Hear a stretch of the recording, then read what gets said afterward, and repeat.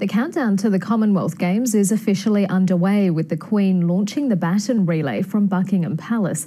The baton will travel around the globe before arriving on the Gold Coast in time for the opening ceremony next April. Europe correspondent Lisa Miller reports.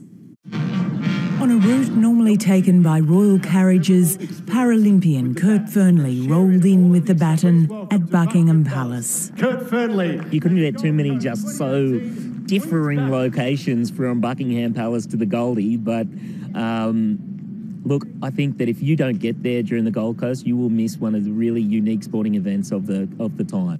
Even the sun got on board, delivering one of the warmest days this year. This is considered the curtain raiser for the Games. Not that the crowd knew much about it. Why are you standing here? Oh, we see so many people and then we think we should go here. No idea. Why are you standing here then? I don't know. Tourists. Queen Elizabeth's message for athletes will be read at the opening ceremony at the end of the 230,000-kilometre journey.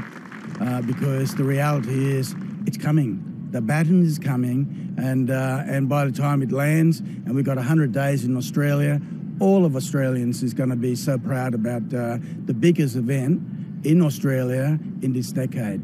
Once fierce rivals on the track, Anna Mears and Victoria Pendleton left the palace together before the baton trundled off down the Mall in a Kombi van. There's a certain Australian touch to this baton relay, but now at least it is on its way. The next stop is Africa. Then it will be 388 days of being passed from thousands of hands until it arrives in Australia on Christmas Eve. It's unlikely the Queen will be there in April to welcome it on the Gold Coast, despite the hopes of organisers. Well, she wouldn't have asked how the preparations were going unless she was seriously thinking about it. So we remain like that, don't we? We do. The event was held on Commonwealth Day, where Australians again featured at Westminster Abbey, and the emphasis was on unity and cooperation. Lisa Miller, ABC News, London.